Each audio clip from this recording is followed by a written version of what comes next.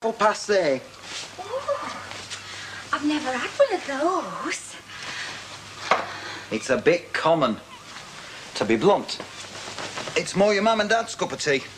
Except there's too many like them trying to break into the market. No, there's going to be something a bit classier for us.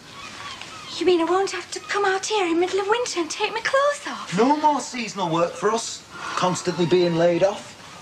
Soon we'll be up there with Mr. and Mrs. Gamble and Mr. and Mrs. Blondie in a nice semi with central heating. Little car, funny little dog to bring me slippers.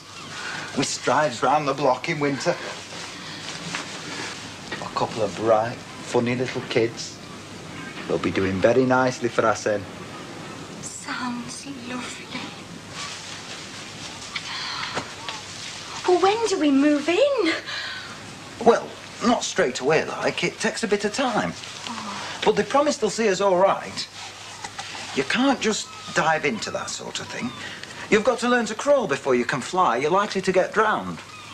Got to get acclimatised first.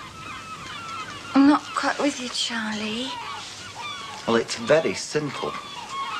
I mean, it's like what they were saying. We've been living in this very narrow little world in Biggleswade. Bigoted Biggleswade, as that man in the leather hot pants called it.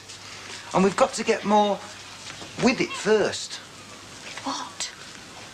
Well, it's a matter of... Well, for example, we've been doing this rather coarse stuff, which is all very well for your mum and dad, it being catered for their taste, but it's out of touch with what's happening now.